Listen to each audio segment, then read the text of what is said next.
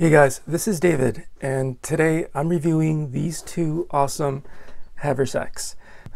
So in front we have the Raging River Trading Company haversack and the Hidden Woodsman haversack.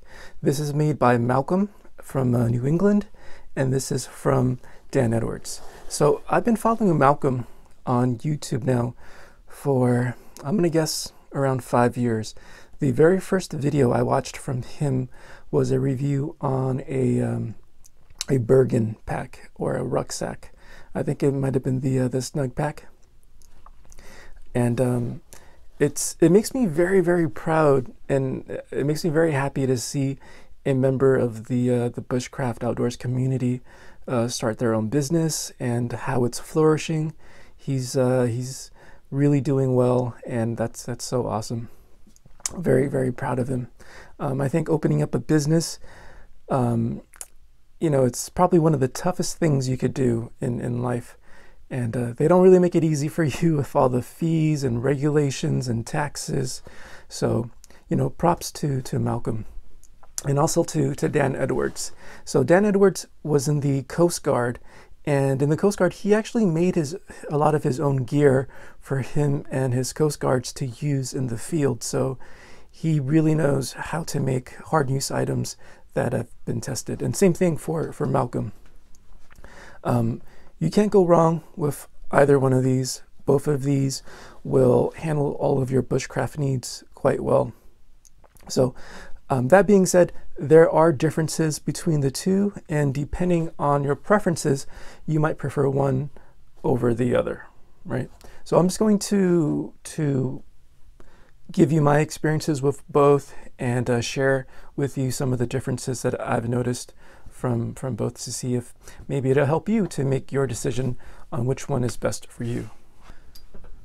So right off the bat, you're going to notice that these look very similar, and it's not a case of this pack copying this pack. Not at all. Both of these are patterned after old style military surplus bread bags. The one that I think they look most similar to is the Polish surplus bread bag, and I'll insert a picture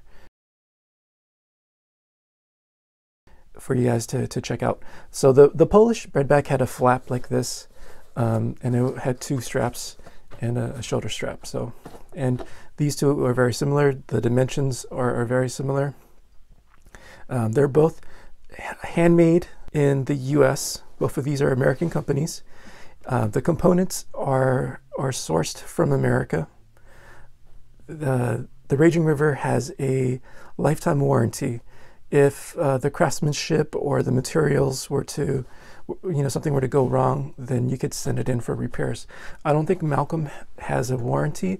If he does, let me know, and I'll edit the video and include that information. But so they're roughly around the same size, you know, dimension-wise and everything.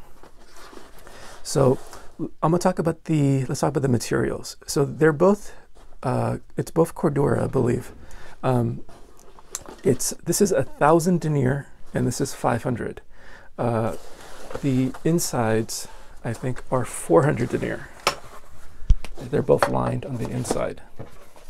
So it's a nylon Cordura, so there's water repellency that comes with that. This is 500, so it's not as tightly woven as the 1,000. So I think that would give this one more water repellency, the Raging River, than the Hidden Woodsman. But they're both, like I said, they're both very durable. It's both, you know, Cordura materials, so very tough. And what else? This feels a lot stiffer. The Hidden Woodsman feels a lot stiffer than the Hidden Woodsman. This feels, it's durable, but it's more pliable. It's like if you were to make a pair of pants with this, it would be, you know, quite comfortable. With this one, it seems a lot stiffer. What I did notice with the Hidden Woodsman is I got this from an SE forum member, and when it was mailed to me, it was kind of wrinkled, and it took a while to get all the wrinkles out. But you wouldn't have a problem with this one being 1,000 denier and very stiff. If you want something that's super, you know, like bomb-proof, this one is, the Raging River is probably your best choice, but they're both very, very durable. Right now it's fall 2018, and these haversacks don't quite look like this.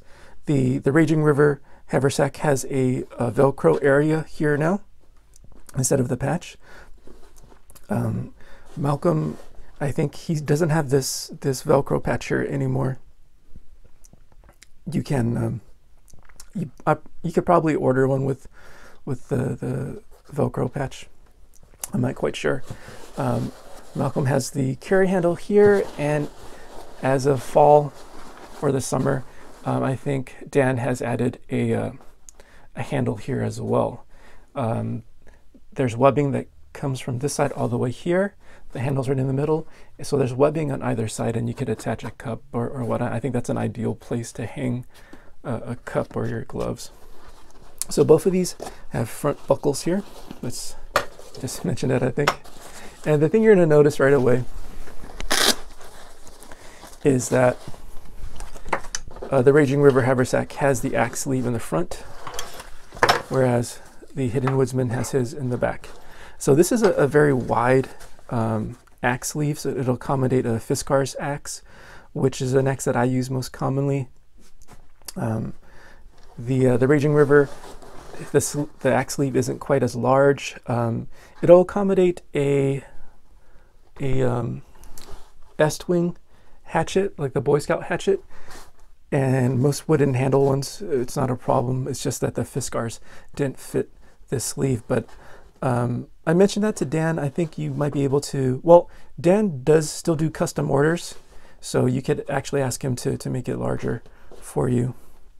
But so now, preference, do you want your axe on the back side of the haversack and against your body, or do you want it in front? Most people who own this, the Hidden Woodsman, they don't really complain of the axe being, you know, in the back and next to them, so that might not be a problem. But for me, I prefer to have it in the front. So now, when you're looking at the front, the Hidden Woodsman has two front pockets. This one is zippered here, and then there's an opening here. The Raging River one has molly webbing. There's 3 rows of it here. Another thing I want to mention about the Hidden Woodsman Haversack, a very smart feature on the Hidden Woodsman is the straps. I'll show you why. I love these little Velcro strap organizers. Really convenient. Keeps things nice and tidy. So once you unravel it,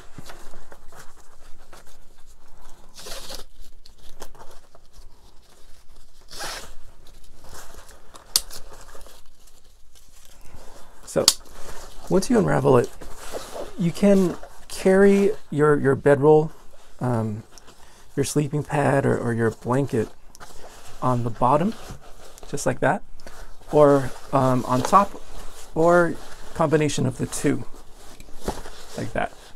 So right out of the box, you don't have to buy any extra straps. Right out of the box, you can use this haversack and have it accommodate a bedroll or a sleeping pad, or you have your jacket up here. So that's a really smart feature. And if you don't need to do any of that, then you would just, fold the straps up and keep it out of the way. Very, very smart feature on the Hidden Woodsman.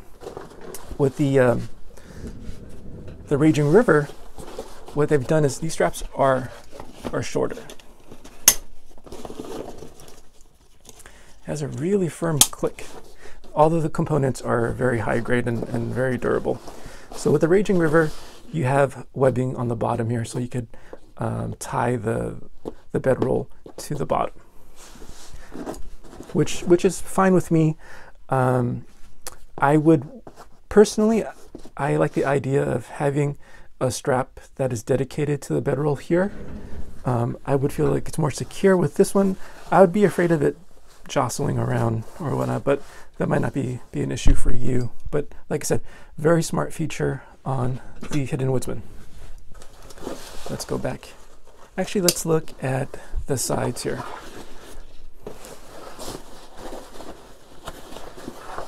So with the Raging River Haversack, you have 4 rows of webbing versus 2 here, and this is fine having 2.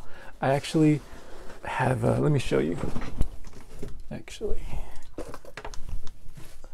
So this is my canteen. This is from Pathfinder School, and this is a complete kit. So there's a water canteen, there's a stove, and there's a canteen cup here. And this is a homemade carrier that I made for that, and I designed it to fit right there. You could probably still make it work with just the 2 rows of webbing, but it would probably move around a little bit more, but it'll work just fine.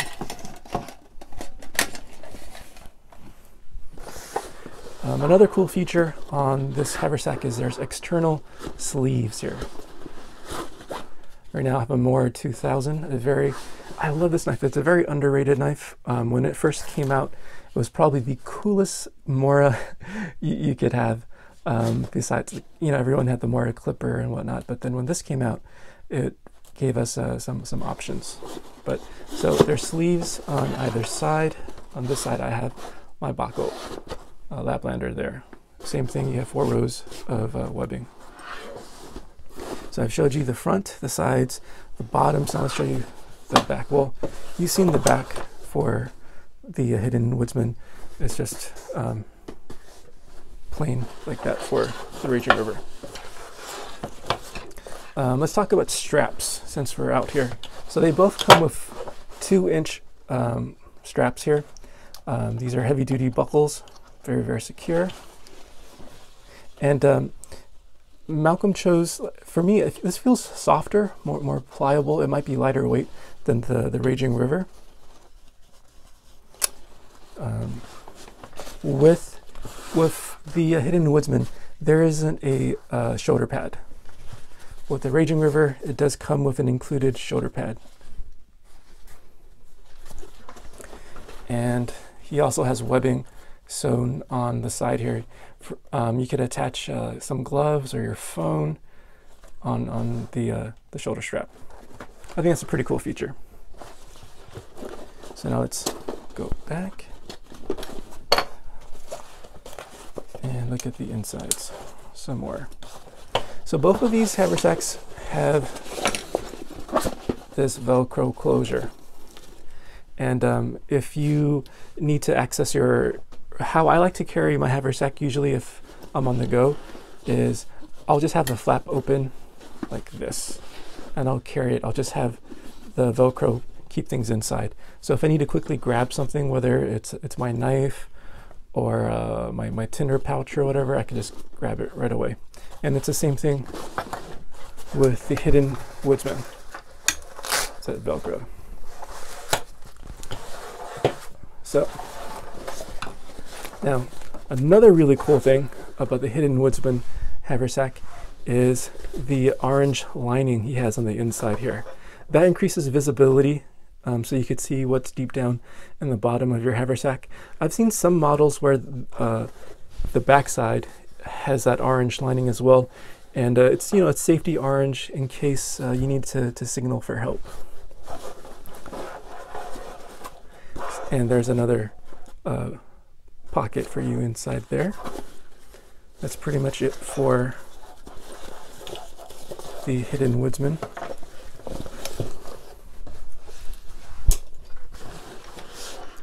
So you have a total of 3 pockets. So there's a zippered outside pocket, this pocket here, and 1 pocket on the inside.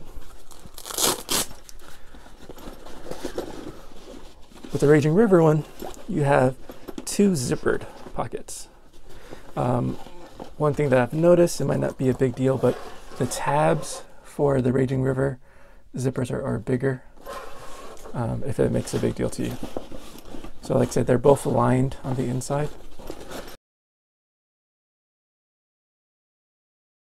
I would have to say the stitching for the Raging River is better than the stitching for the Hidden Woodsman.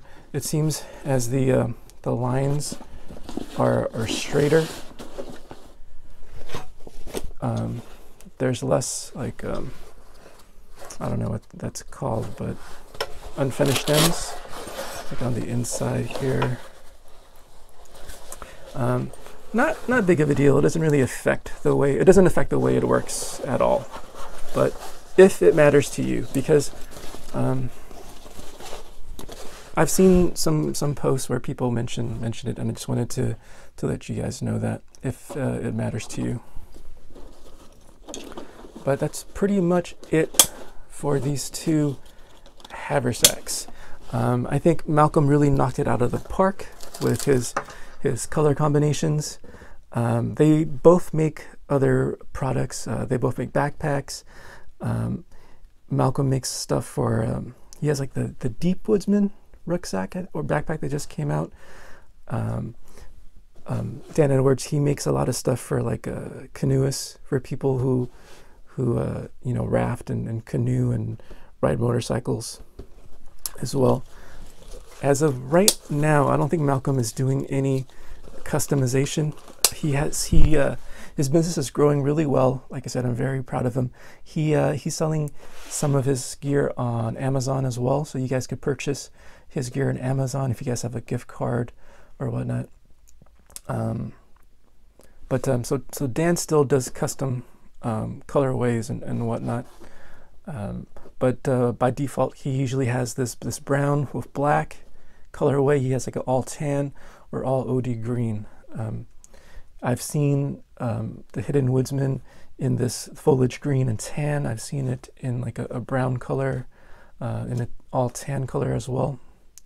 But I think that's basically it for these two packs. I don't know if I've mentioned pretty much everything that I know about these two sacks. If you want something that's really durable, it might be heavier. That's the thing, right? It's made of 1,000 denier fabric, so it's tougher, it's stiffer, but it might be a bit heavier than the Hidden Woodsman. I think that's about it. One thing that I like to add is that when I posted up my review of the Raging River Haversack, a forum member from Bushcraft USA, I love Bushcraft USA. I want to say hi to everyone from Bushcraft USA, but a forum member said my review was pretty cool. I showed this bag being used on vacation as a camera bag, a lunch bag. I've shown it as a bushcraft bag with a bushcraft loadout. He said those tests are fine and whatnot, but the ultimate test of a haversack is if you can take it to Disney World and carry your kids' juice and like their lunch, their snacks, and have ketchup spill all over the haversack. And if it could handle that, if it can handle dealing or handle a kid's loadout at Disney World, and you know, come out with without being stained or damaged, it's the ultimate test. And I don't have kids yet, but I could see his point. I think he had the Hidden Woodsman, and I think he had some stains on it and whatnot. But like I said, the fabric being 500 denier is quite good. It's fine. It's very durable as well. But like I said, so if you want the ability to use this right out of the box, right, without buying any extra straps or anything, and use it with a bedroll, then this is your bag right here. If your preference is you want the axe lever in the front, if you want something that's made out of 1,000 denier fabric, this might be your preference in that case. If you want something a little bit more lightweight, then Hidden Woodsman. So I'm racking my brain here, guys. That's about it. If you have any questions regarding either one of these haversacks, please leave them in the comment section below and I'll answer them. If you found this video to be enjoyable or informative, please consider giving me a like and a sub. I'd greatly appreciate it. And that's it. I'll see you guys in the next video, okay?